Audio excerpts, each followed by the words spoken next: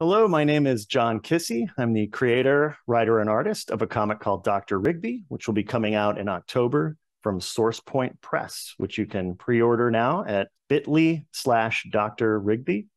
And you can find me on Twitter and on Instagram @_John Kissee. And you are watching Two Geeks Talking, and I'm one of the geeks. Welcome.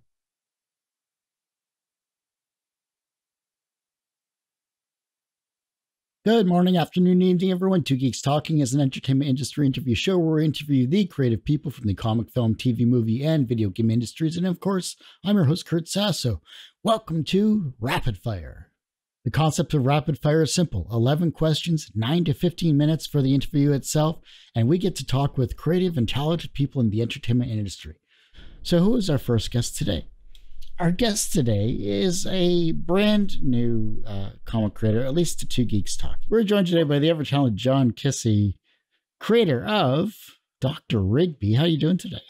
All right, Kurt, how are you doing? Doing good. Doing good. Thanks for having me on the show. For those that don't know anything about yourself as a creative person, tell us who you are and what you're bringing to Two Geeks Talking. Okay, well, my name's John Kissee, like we established. I'm a graphic designer and comics creator. I live in Fort Lauderdale, Florida, with my beloved husband and dog.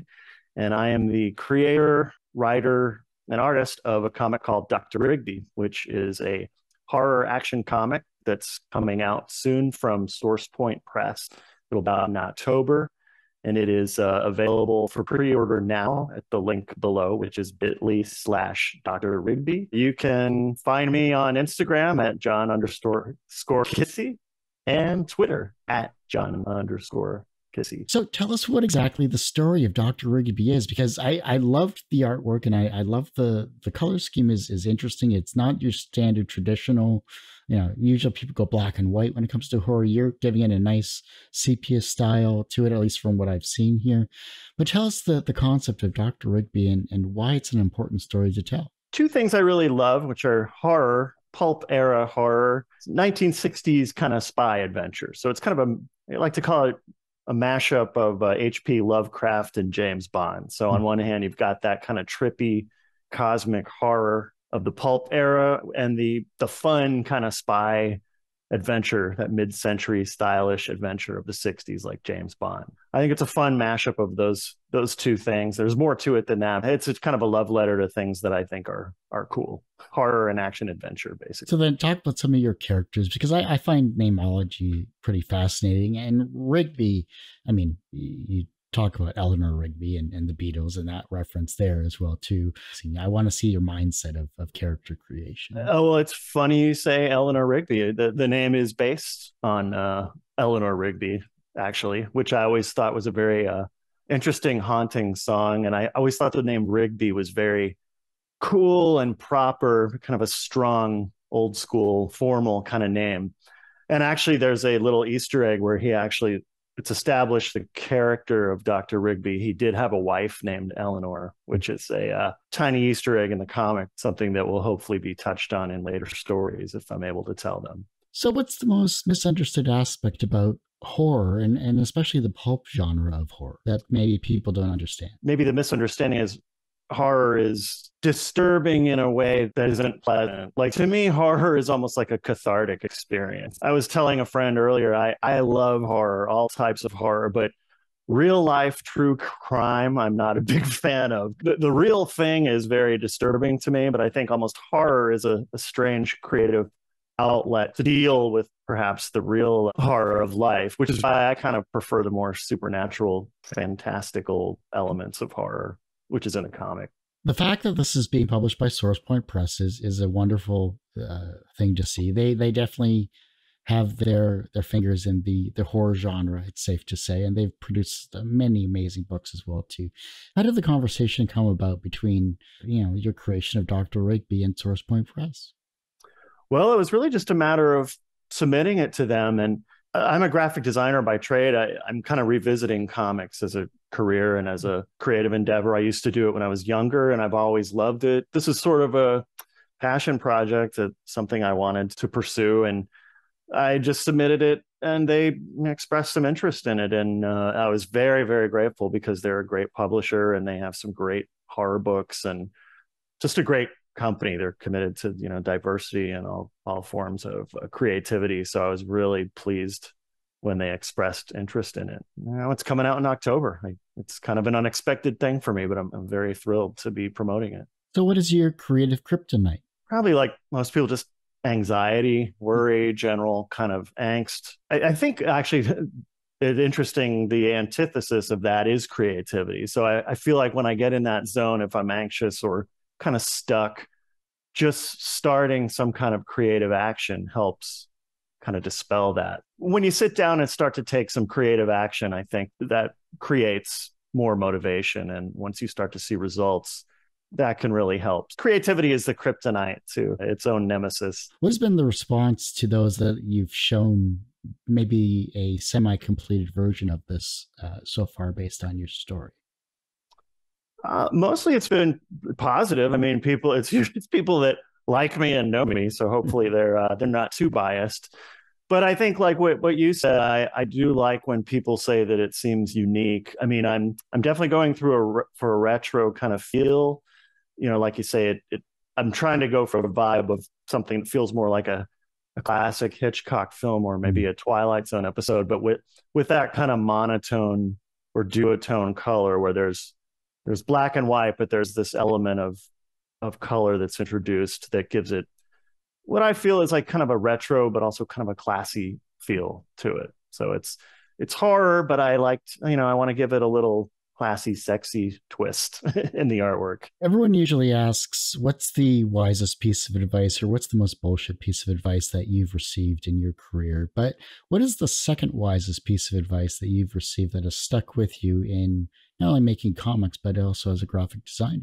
Well, something that's kind of stuck with me that's kind of esoteric. It's something that one of my college professors, my art professors, said to me, which was, find your voice, she said. And at the time I thought, well, that's just kind of a cheesy cliche, like almost like follow your dreams. I was like, no, gee, thanks. But what I come to realize what she meant was that I think any creative person has a unique combination of perceptions and abilities that makes your work unique, whether even if it's art or anything that is creative. It can be cooking, music, gardening. Each of us has just a unique combination of elements that I think if you nurture that and stay true to it, I think your creative work will resonate with people because it comes from an honest place. So yeah, find your unique voice, find your groove. And once you do it, it really helps the process. Well, transitioning from a graphical voice to a more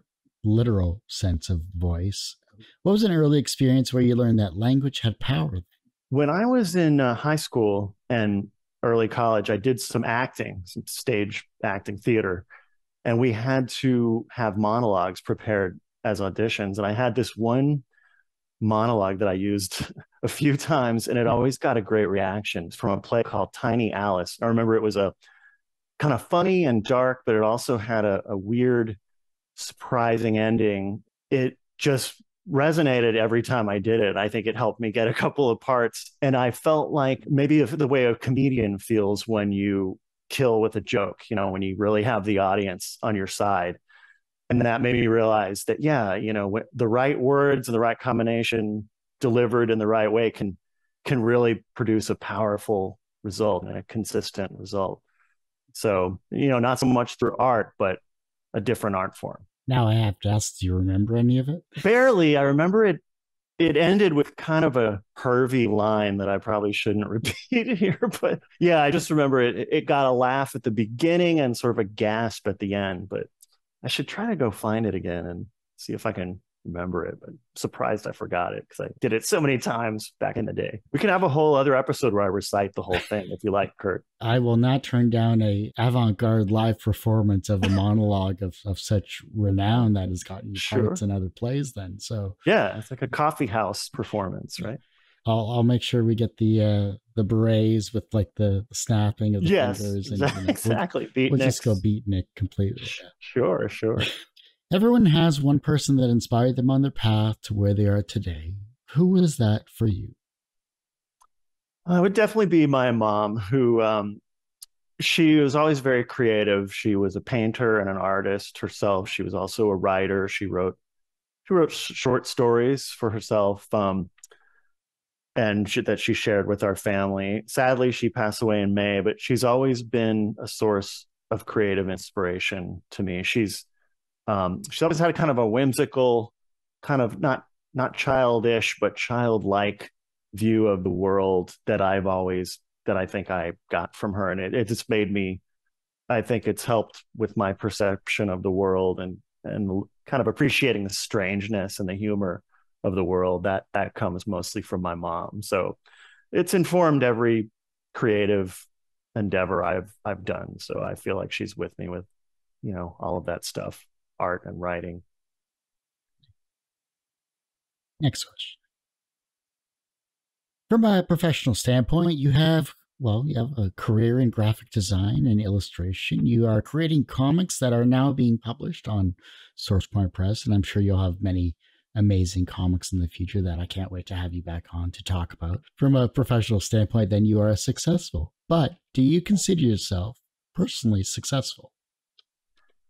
Yes, I do. I have a wonderful relationship. I've been with my husband for many years. We have a wonderful dog. We have a wonderful group of friends and family. I have my anxieties and worries like anybody, but I think personal success, I think, is really based on gratitude. I just try to be grateful for the relationships that I have, and just being able to create is a real privilege. And, really just on a cosmic level, being alive, just to be alive and observe the world and the universe. It's a privilege. I feel very mostly fortunate. I think the key to all that is gratitude for what you have. The reverse of success is failure. How do you deal with your failures? Well, the first thing I do is blame others, and then I have a violent sobbing meltdown. And that's no, no, just kidding. I think you have to allow yourself to be a little bummed out when things don't go your way. But I do think it's important to treat failure as an opportunity to learn. Like I saw this really interesting infographic online where it showed a figure, a person, two paths, and one had succeed and the other had learn, with the word fail crossed out. You either succeed or you learn. There really isn't failure. And that's easier said than done. It's hard to maybe have that in mind when things aren't going well for you. But I think it's a useful way to think. It's helpful to view what we perceive as failure as just an opportunity to adapt and to learn and grow. The younger generation is looking at your work and then becoming inspired to be creative in their own way, whether it's as a illustrator or a comic creator, a designer, or whatever they would like to be creatively. Hopefully you are inspiring them down that path. How can they inspire the generation that follows them?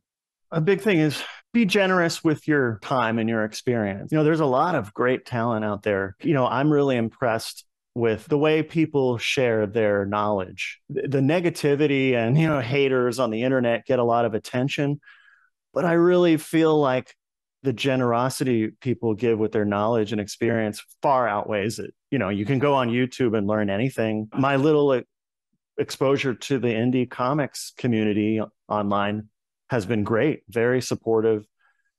So I think it's important to keep in mind, that try to give back, be generous with your experience. And, I have to say, speaking of generations, I've been inspired by people that are a lot younger than me. So I think regardless of your age or your station in life, I think it's just important to, to nurture other people's creativity. And it only helps us all, I think, us creative types.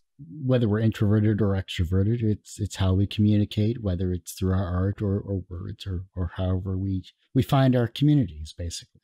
Yeah, well, and like your show, you've been doing it a long time. You've created a great space for people to come and talk about what they love and what they're creating. I think it's a great thing. It's inspiring all around. If your life was a comic book, what would its title be? And because I like music, what would its soundtrack be? Whew. The title would be Doctor Rigby, available from SourcePoint Press. No, geez, that's an interesting one. The soundtrack would probably be either surf guitar rock from the 60s or funky, jazzy keyboard from the 70s. And the title, untitled for now, for an Oh, ironic title. I could always make it a symbol, like Prince or yeah, whatever. there you go. That works out well. Well, John, I do hate to say it, but that ends this particular episode of Two Geeks Talking. I want to thank you so much for coming on the show. Thank you, Kurt. Thanks for having me. I appreciate it. Before I let you go, where can we find you? How can we support you? And of course, where can we find Dr. Rigby at SourcePoint Press? Well, Dr. Rigby is available for pre-order currently through previews. You can see the link at bit.ly/Dr. Rigby. You can either order through previews through that link or from a comic shop. And you can find me on Twitter at John_Kissee and on Instagram, John_Kissee. Check it out. You'll be scared and have a good time. Well, like I said, I do love it. I can't wait to see more of it. I want to see more volumes of this as well too. So the overarching series of Dr. Rigby and his zany adventures into the world of horror and mystery. Great. Me too. I want to see more too. So hopefully you'll come back on and talk about it more. Awesome. Well, like I said, that ends this particular episode of Two Geeks Talking. You can, of course, find this interview and 1,000+ others on our website, tgtmedia.com or twogeekstalking.com. That's the word two, not the number two. And, of course, on our YouTube channel, which is youtube.com/C/TGT Media. And we do have a Patreon if you want to support this channel and keep the lights literally and figuratively on in the future, which is patreon.com/TGT Media. And as I say every week, everyone has a story to tell. It's up to me to help bring that out. Thanks for listening and watching on Two Geeks Talking. Thanks, Kurt. Anytime.